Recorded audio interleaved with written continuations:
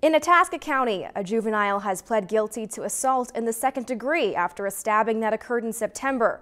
According to the Itasca County Attorney's Office, the juvenile appeared in court for a plea hearing today.